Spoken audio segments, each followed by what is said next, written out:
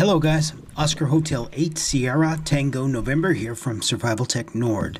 A few days ago I published the first episode of the X Days Off-Grid series. In that video I showed you a QSO of myself in Lapland and Mark, Mike 0 India Alpha X-Ray in the south of the UK. Now, there was nothing wrong with that clip, but it does require some additional context. You see, we used FT8Call to make that QSO between myself at a field station in Lapland and Mark, who was operating Maritime Mobile from his boat in the UK. Now, although we have lots of videos and blog posts coming out about this new mode called FT8Call, most of these creators fail to understand the importance or the utility of this mode for the weak signal portable operator in the field.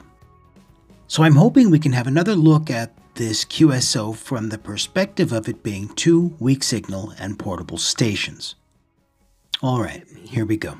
There's a huge difference between FT8 and FT8Call. And that difference is keyboard-to-keyboard chat. We don't have the free text limitations as we do in WSJTX under FT8.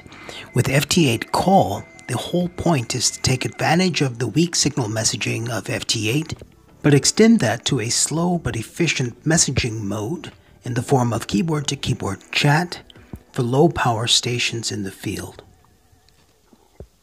I decided to put FT8Call to the test by using it to send my sitrrps to operators who were following my progress in the field.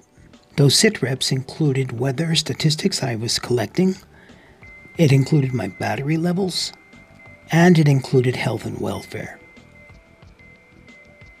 Now once again our buddy Mark, Mike 0 India Alpha X-Ray in the south of the UK, lends a hand to collect this sitrrp from me, which he then forwards out to social media. For this sitrrp, I give Mark a short weather report, and I tell him the condition of my batteries. Once I finish my message, FT8Call will automatically send it out in the right sequence and recompile that on Mark's screen. While we're sending that out, let's take a look at the left side of the screen, which shows us all of the band activity, and the right side of the screen, which shows us all of the beacons from stations we've heard. The center of the screen is what's happening on the frequency you're actually on.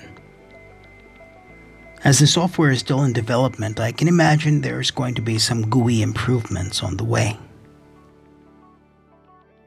Now, we're not limited to pre-formatted messages with FT8Call. We can also have what would be called a free text chat in FT8. The only difference is we can type out the whole message and send it off. We don't have the text limitation as we do in WSJTX.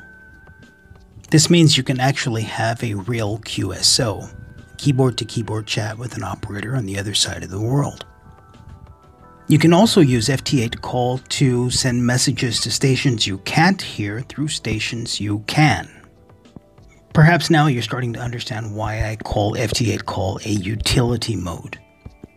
Certainly if your goal in amateur radio is to put an award on the wall, then certainly WSJTX and FT8 is a very good solution for that. However, if you actually want to send out some useful information to operators around the globe, FT8Call might be a better solution for doing just that. So in the QSO I'm having with Mark right now, we're actually simply having a nice chit-chat. So let's consider for a moment what we're actually doing here. We have a less than optimal station out in the field trying to get out a bit of critical information.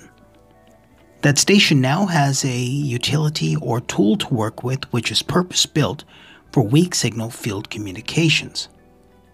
Now we're not going to be sending out images or large ebooks or things like that, but we can use this efficient mode to send out critical tactical information.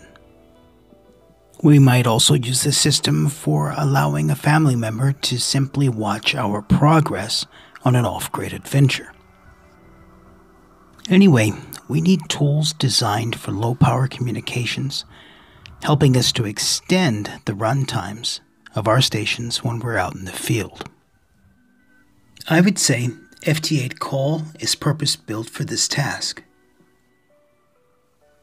So we see Mark has sent the information about his station that I asked for.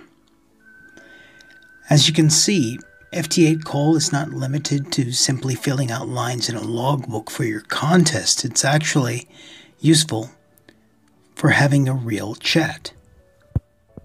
From the X Days off-grid experiment, I would say FT8Call is an absolute success. I had planned to send out my sitrrps with WinLink, but I couldn't get it working in time on the Raspberry Pi. Now, it may not have been fair, but we threw FT8Call into the fire. What came out at the other side was actually pretty awesome. So the bottom line, even if you don't agree, FT8Call is a new utility mode purpose-built for that weak signal portable digital operator in the field.